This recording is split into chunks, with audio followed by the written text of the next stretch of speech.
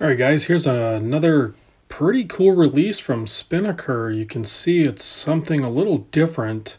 I did a little research on some other videos that have already been made on this one, but if you look back, they did pretty much the same model like a year ago, and then it must have sold out or something, so this is kind of like a re-release.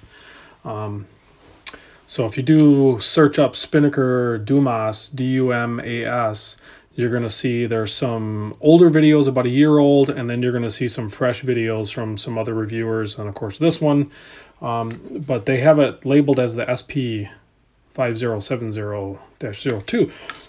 There's a few different colors. This is obviously the blue. It has a very nice dark blue and the contrasting orange on the outside of the indices there on that track. And then of course that oversized orange minute hand just really pops and makes it super legible.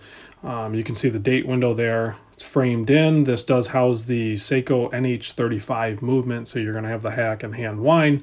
And of course, we have a screw down display case back on this guy too, so you can see the inner workings. So overall, really good case design. You can see a little bit different crown signing there. It has like a white inlay or something in there. I'm not really sure. You can feel it has a little bit of traction on there, so I'm not sure what that material is, some sort of resin or plastic.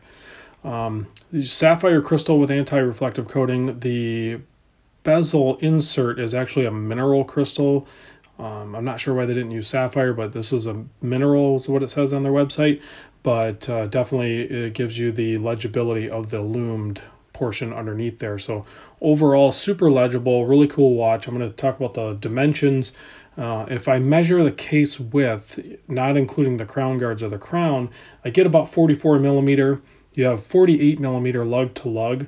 It is a 14.7 thick, and the lug width is a 22 millimeter, and it comes on this very nice silicone strap here. So very comfortable feeling strap. And if I'm going to put a link in the description to their website, but right now I think they're including a mesh bracelet with this. I'm not sure if that's like quantities limited or something like that.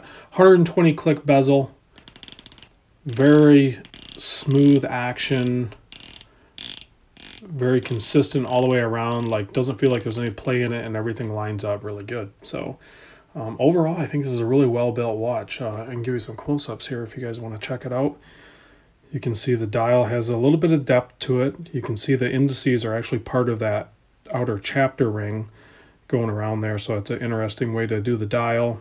And of course that minute hand, it just really stands out. I think that's a really cool feature of it. So we'll get a loom shot here and of course a wrist shot. So let's toss this bad boy on wrist. I did notice with this strap, I think I like to put it a little bit tighter on the wrist, otherwise it feels a little top heavy.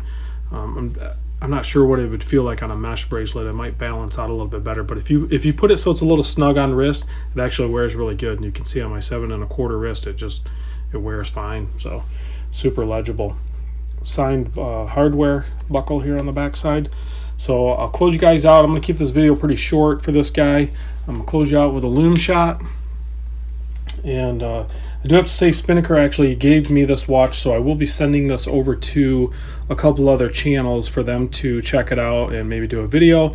And then I'll probably, once I get it back, I'll probably do a giveaway or something like that. So one of my viewers, one of you guys, I'll definitely randomly just pick one of you, and I'll end up gifting this to you. But it might be a month or so down the road.